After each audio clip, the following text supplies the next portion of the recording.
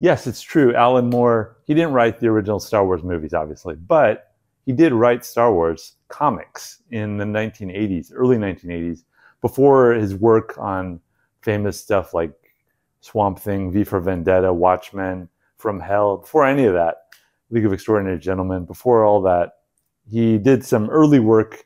These were published in a British Marvel weekly, I think called Empire Strikes Back Weekly or something.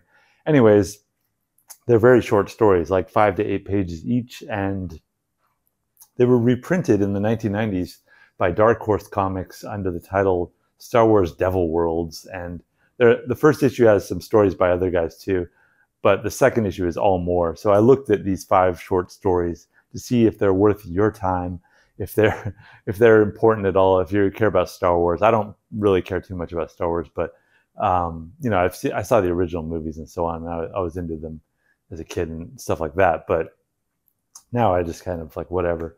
I wanted to see if they were interesting stories. So let's take a look at each of them now. The first story is called Dark Lord's Conscience, in which Darth Vader is on some planet playing some kind of game like chess, but not chess, against this alien woman with tentacles, while some dude is coming to kill him with guilt. But little does he know that Darth Vader has no guilt. The style of writing is kind of reminiscent of Swamp Thing era Moore, in which the description balloons can be a little too maudlin, very melodramatic, very full of poesy.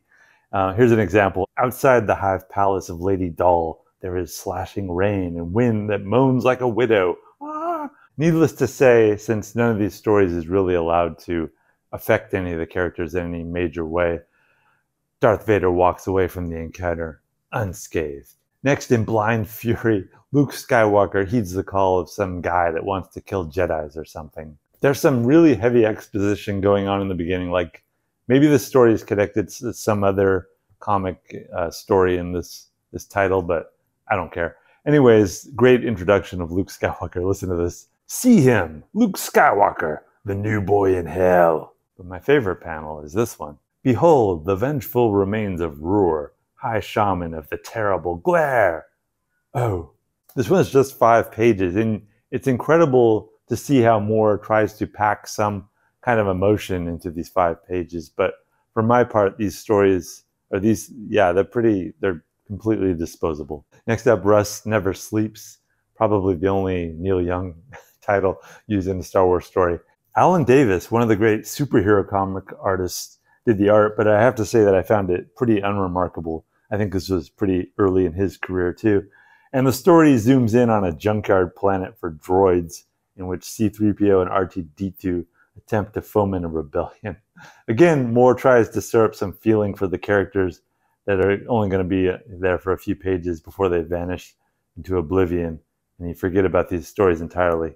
Next up, the Pandora Effect, in which Han, Chewie, and Leia are ensnared by some wizard types. This one really reminded me of like Dungeons and Dragons. I think that was kind of the feel of it that Moore was going for. Along the way, they release a powerful alien demon and revenge happens. I feel like something like this happened in one of his Superman stories, but I don't remember which. I think it's a common thing for Moore to have these really prideful characters suddenly realize that they're not the most powerful people in the room and suddenly be humbled or destroyed. And that happens a lot in Moore, and it happens here. The art in this one, the characters look the least like the characters. Look at Han here, look at Leia's face, and look at how Chewie looks like not a Wookiee, but a Yeti. We conclude with Talatni Throws a Shape, in which these ultra-powerful godlike beings, like the main characters in this are like Leia and some stormtroopers. They kind of realize that they're just chess pieces in the games of these gods that are these ultra-powerful beings and so on. This one reminded me a little of a story in his short story collection, Illuminations. And as a 5-pager, this could have spelt the doom of Princess Leia, but unsurprisingly it didn't. So that's it. I just feel like these stories are not that important. If you are a big Moore fan, I think you can hold off and read a lot of other things before you get to these, and only get to these if you really want to see his early stories and see kind of how he was developing as a writer. This was probably the biggest audience he had been exposed to at this point in his career, because, you know, this is a major franchise to be working on this. So that is kind of significant. But in terms of the stories, I think they're very disposable. You can discard them, and I will probably forget them very quickly. But you're unlikely to see more work on a corporate Hollywood franchise like this again. If you want to see me talk more about Alan Moore, be sure you check out my videos that I did on From Hell, Illuminations, and Jerusalem. Links down below in the video, and subscribe and all that, etc. Bye.